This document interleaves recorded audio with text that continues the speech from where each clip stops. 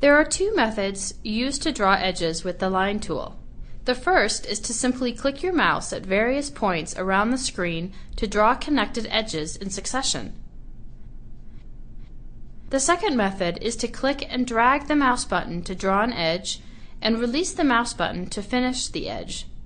This method will create one edge only, making it more difficult to create multiple join edges.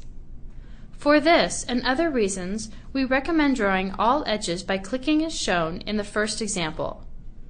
When you are drawing edges this way and need to finish, simply press the Escape key on your keyboard.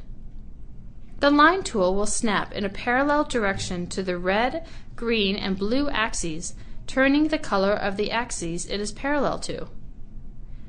Using these directions while drawing is called inferring and is covered in other videos. In SketchUp, the primary purpose for drawing edges is to create surfaces or divide those surfaces. Watch the new user's video on drawing edges to learn all about the best practices for edges and surfaces.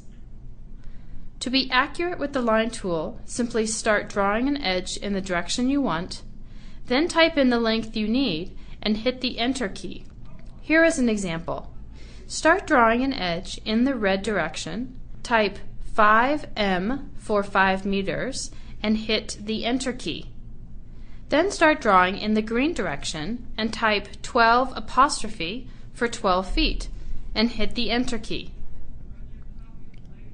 Any single edge can be subdivided. Right or context click on the edge, choose Divide, then slide your mouse across the edge to choose the number of divisions.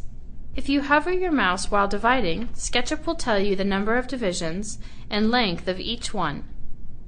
Click your mouse to accept. To learn more about using the line tool, view the videos on drawing edges and on inferencing.